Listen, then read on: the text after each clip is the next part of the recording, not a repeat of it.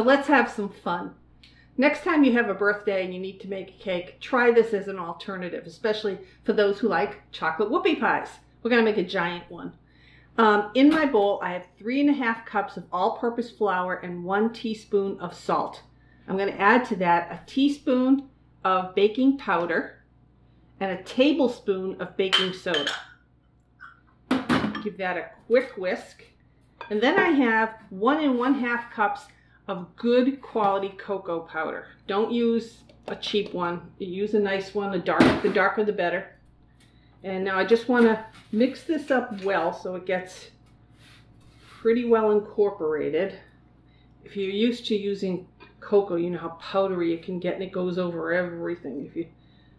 If you put it on a mixer or something like that, which is probably what's going to happen to me. It doesn't have to be totally incorporated because it's going to get mixed up when we put it on the mixer, but just give it a good start. That's pretty good. Get that out of here. We'll put that aside for a minute and start with our wet ingredients. I have 2 sticks or 1 cup of soft butter. You can see how nice and soft that is. And 2 cups of all-purpose, 2 cups of regular granulated sugar. I got flour on the brain. Okay, now we're going to just mix this up well. And once that's mixed up, we're going to add to it 2 eggs, some vanilla, a teaspoon, and 2 cups of buttermilk. I'll put in my vanilla right now. I'm running low on vanilla. I just started a couple of new batches. I make my own.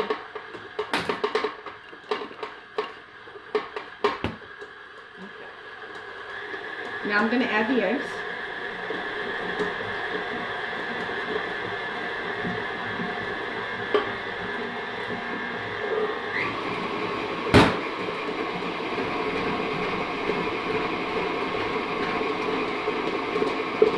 These are going to bake in a 400-degree oven anywhere from 14 to 18 minutes because they're big. But I would check them at 12. Just keep checking, and you know, when they spring back when you touch them.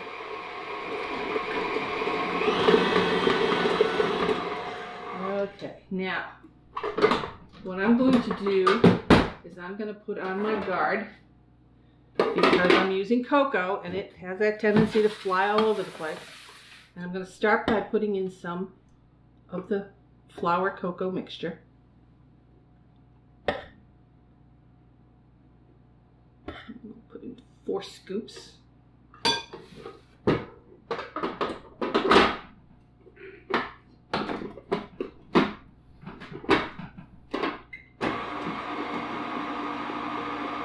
Now I'll add some of the milk.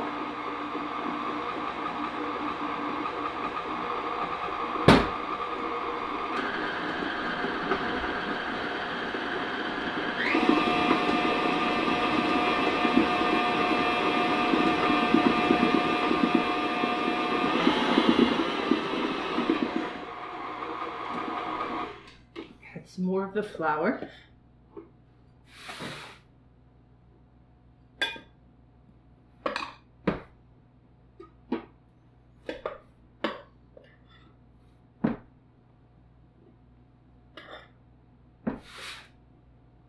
More of the milk.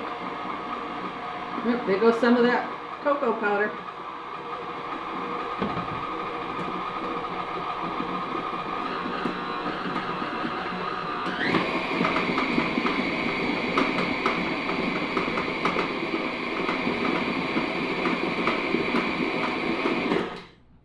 More flour.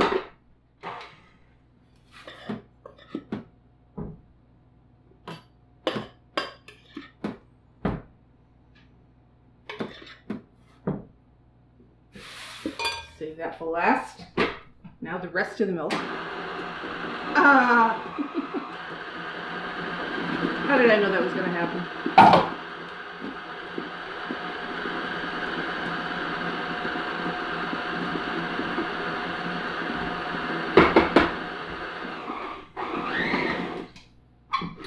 Okay, this time I'm going to take it off. I want to scrape down the side.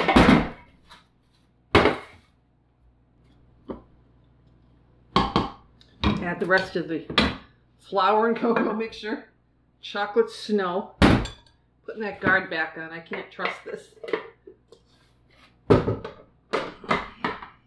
can be very messy sometimes. But the results are good.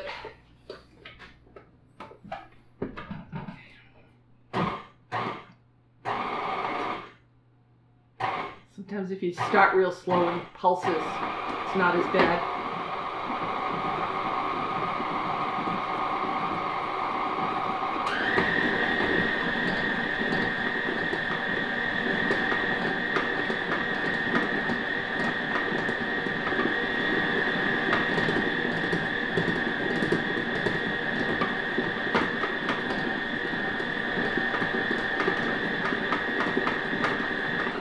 That's about good.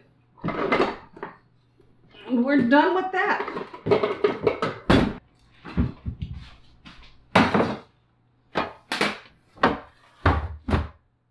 So I have my sheet pans. I have two of them. I want a top and a bottom. And I've lined them in parchment paper. And what I did is I took a bowl that would fit between my sheet. Wasn't any bigger. And I made a circle. That's how big my whoopie pie is going to be. And I just turn it over so that I'm not putting the whoopie pie on the lead pencil. Now, got my scoop. For every scoop I put on this one, I'm going to put one on that one. And you just kind of spread them out a little bit. 5 or 6 will do it. I'll start with 5 and see how that spreads out. Oops. Okay, now. I'll worry about that later. Now, with my little offset spatula or a knife or whatever else you have, kind of just spread it out. You want it even. I'm going to have to definitely put more on here.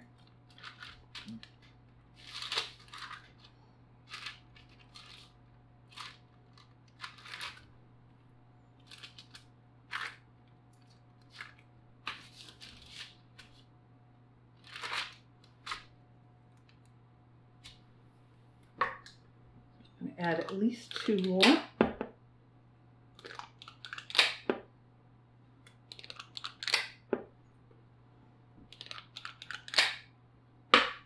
I've made these for birthdays before, and kids like them, kids of all ages.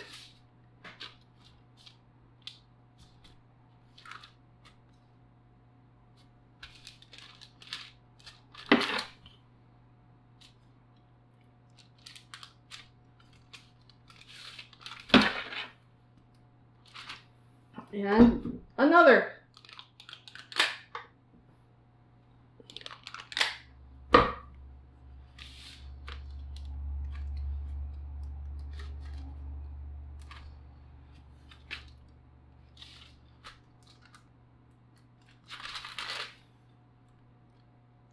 And just bring it all the way out to the line. Try to keep it as even as possible so that you'll have a top and a bottom that match.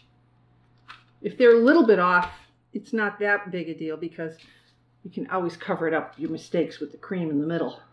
I think that's what Julia Child used to say. If he had mistakes in baking, he just covered it up with whipped cream and nobody noticed. Okay, it's a little bit thin over here. I'm going to add a little bit more. And that's basically what you do to get it prepared. Now, I won't bore you by having you watch me do the other one, but I will do the other one, and then I will get them into a 400-degree oven, like I said, anywhere from 14 to 18 minutes. And then I'll show you what they look like when they come up. Here are our giant whoopie pies out of the oven. Look good, don't they?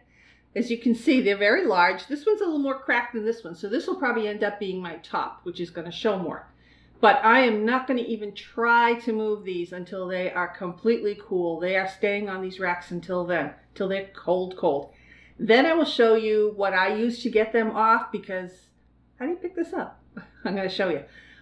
All right, be back in just a bit. Time to have some fun again. We're going to put our giant whoopie pie together. Now, I told you about getting these off. The first one's easy to get off because you just invert a plate over it that you're going to serve it on. Turn this over and peel off the paper. That was easy. The second one, a little harder. You're going to have to wait a minute. Okay, put that off to the side. And now we're going to make our filling.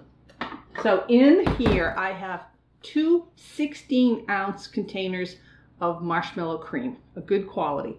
I didn't want you to see me scraping it out, so I just put it in there. To that we're going to add 1 pound of butter. This is a double recipe because I have a lot of whoopie pies to fill. What I didn't mention to you before is when you make these, and you saw how many scoops I put on, I still had a lot of mixture left. So what I did is I just made individual small ones that I'll put in my freezer and use some other time. So here we go with this. I'm going to just mix this part up, get it well creamed. Come on, baby. There we go.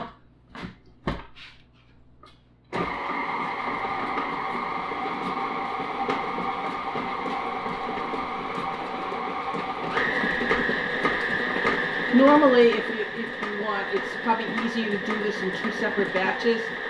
I'm just trying to save a little time today.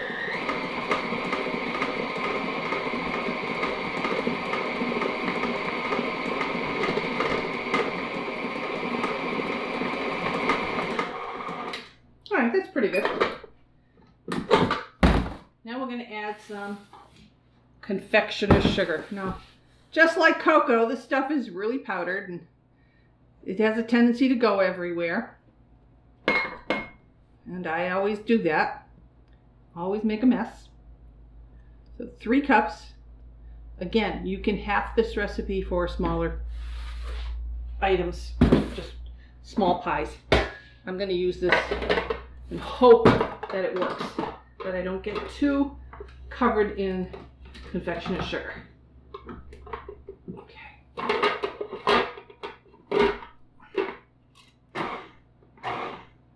Start off slow in pulses.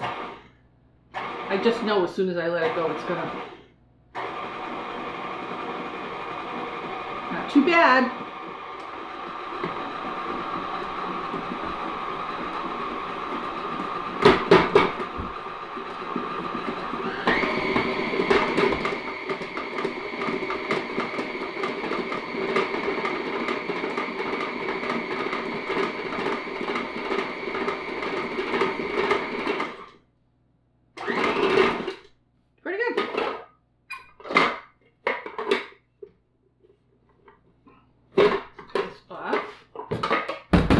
Rid of this.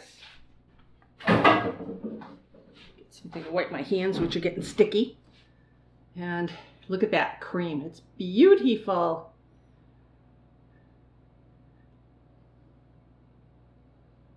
And you can use this in all kinds of whoopie pies. So, I want to make this decorative, but I don't have to make the middle decorative because no one's going to see it after I put the cover on. So I'm going to start off by putting some of the filling, like this.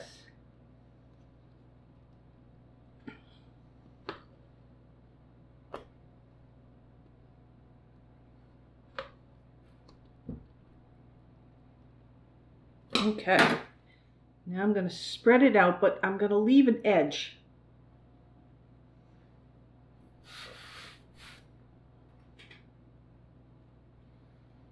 If you find a little piece of butter that didn't get incorporated, I think I got it, not sure. Won't matter, butter's good.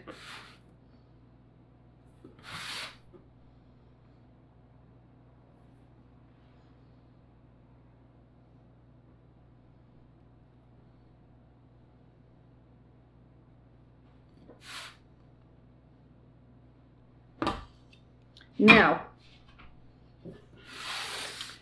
I have a piping bag with a decorative tip, whatever kind you like. If you want to do it this way, you don't have to. You can just bring this all the way to the edges. And I'm going to fill this up. Found a couple more pieces of butter that didn't get incorporated.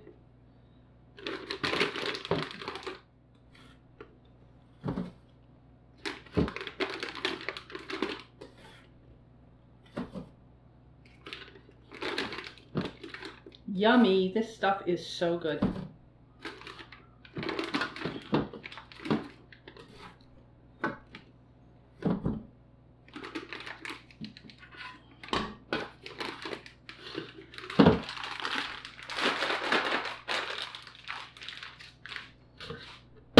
Now back to this, and now, because this will show along the edges when you put the other top on.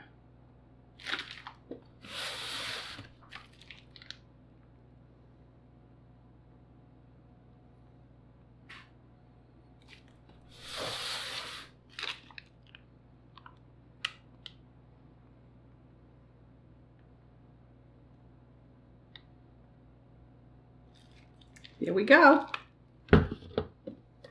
Get this out of the way for the moment. Now, we'll get back to that top that I told you that might be a little bit tricky. First thing we're going to do, because it's on parchment paper, is take it off. Now, over the year, you can, because it's cold, you can probably take a chance and lift it up and put it on there. You could freeze it like this for about 10 or 15 minutes and then move it. But then I think you get some liquid into it. However, if you have a scraper like this, kitchen scraper, some people do, or I use my pizza peel. The wooden ones are too thick. This is a metal one. It's got a nice thin edge, so it's easy to scoop and cut underneath this. Or you could probably use a couple of spatulas. There, now it's off. And I can handle it so much better. There. There is our giant whoopie pie. And if you want to, you can decorate the top. Maybe I can put a nice squiggle on here.